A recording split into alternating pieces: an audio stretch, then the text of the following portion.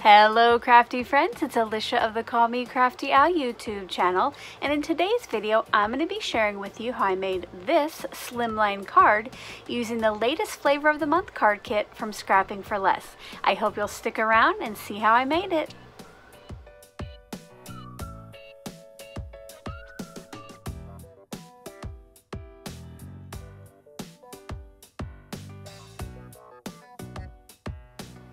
Thank you so much for stopping by today.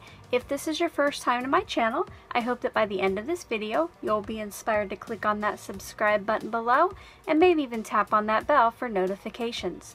If you're already a subscriber and regular viewer, welcome back. I'm so glad that you're here again. This month, I'm so excited to be the guest designer for the Scrapping for Less Flavor of the Month card kit. July 2020's theme is in the tropics, and if you've been watching my videos so far this month, I think you know where that theme came from.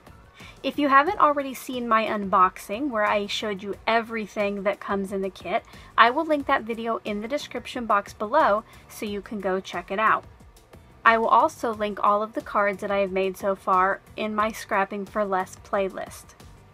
Today, I'm going to be using collection number 3, Watery Tropics, and I will be using the sketch that they provide for this month to make a slimline card.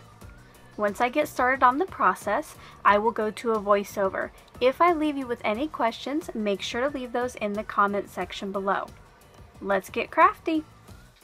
To get started on today's card, I got out one of my stitched circle dies and I cut 3 of those out of just standard white cardstock.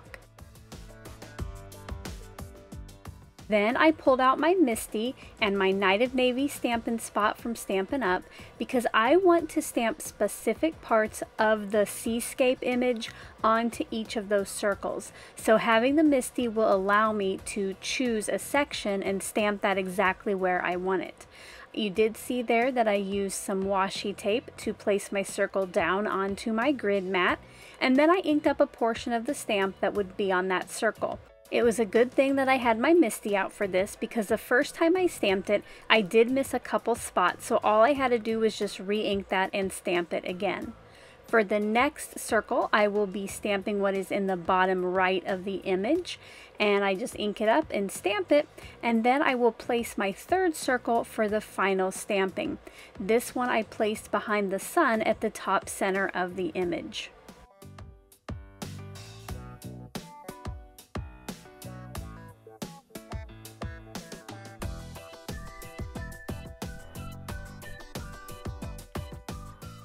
Once the stamping was done, I chose 3 of the pattern papers from the kit and I cut those into strips that were 3 inches wide and I left the height at the 6 inches.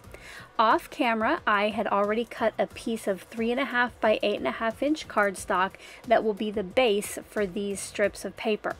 Now, because I didn't know exactly how they would be placed angled on this piece, I lightly tacked them down and played with the layout a little bit until they were at good angles where they covered all of the white cardstock in the back. Once I had the layout finalized, I then pulled up each one carefully and added extra adhesive to the white cardstock. Once this was done, I got out some scissors, I turned my piece around, and I cut off the excess pattern paper that was hanging off the edges.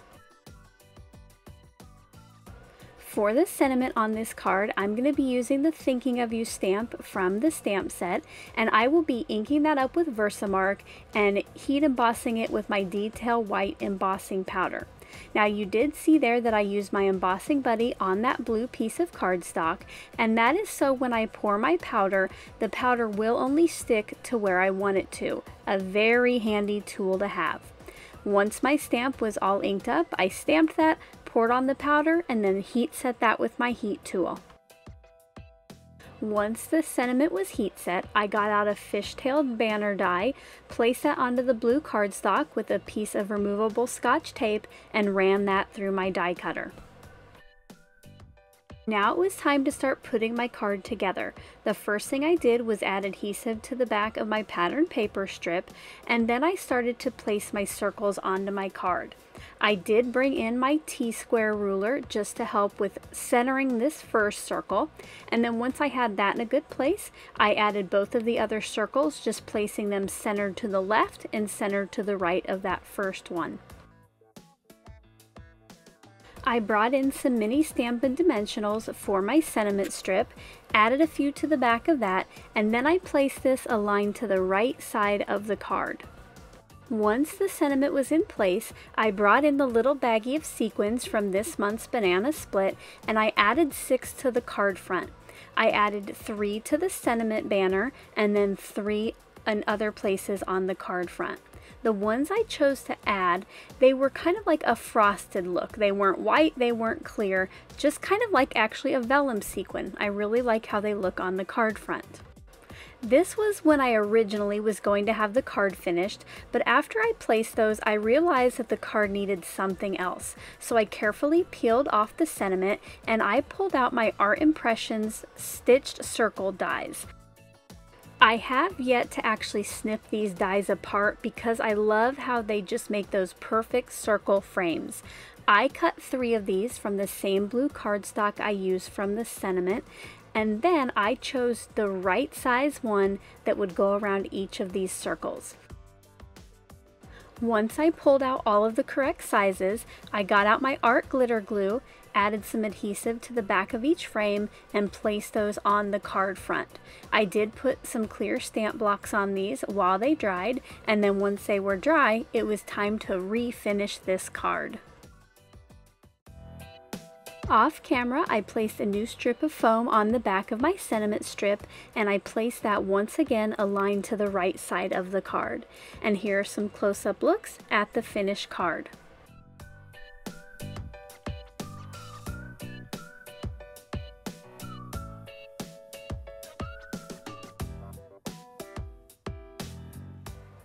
I hope you enjoyed getting to see how I made my slimline card today using the Scrapping for Less Flavor of the Month card kit and their sketch for July 2020.